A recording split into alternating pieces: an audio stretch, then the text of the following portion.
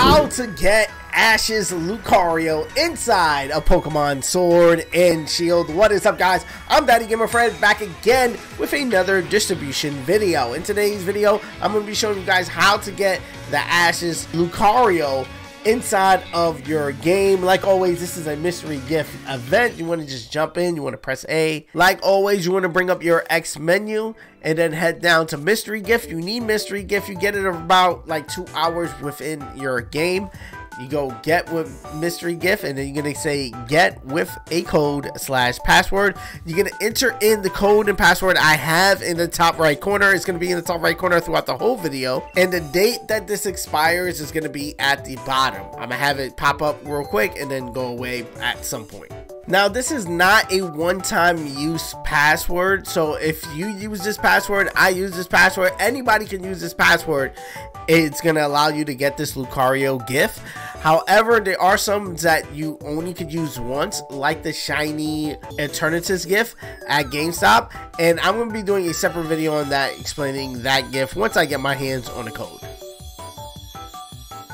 And here it is. I believe the last Pokemon that we needed from Ash's team. So that's pretty dope. I think we have everyone. Let's go and look at our party. Go to Pokemon. And here he is. He's not holding any item.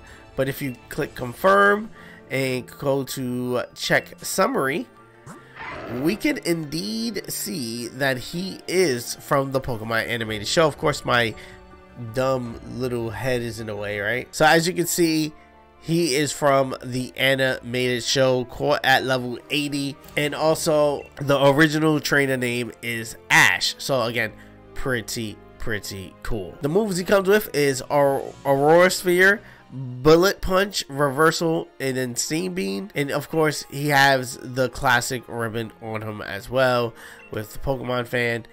And that's pretty much it. He doesn't come in a Cherish Ball, unfortunately, like I would want him to, because he is an event Pokemon. However, he is Ash's Pokemon, so they want him to be in the same Pokeball that Ash originally caught him in. So I understand that. I dig it. But that's pretty cool. Now you get yourself a free Lucario. I'm gonna save this, jump onto my other account, get another one, throw both of them into my Pokemon home, so I can always have Ash Lucario ready just in case for whatever reason. I'm a hoarder on Pokemon Home, you know me. And that's pretty much it. Let me know in the comment section below your thoughts of this event. Do you want them to do more events like this in the future? I truly believe between this one and Eternatus Shiny, I think that's going to be it on Pokemon Sword and Shield events. I think everything else is going to be either saved for Scarlet and Violet or going to be in Scarlet and Violet when it comes out.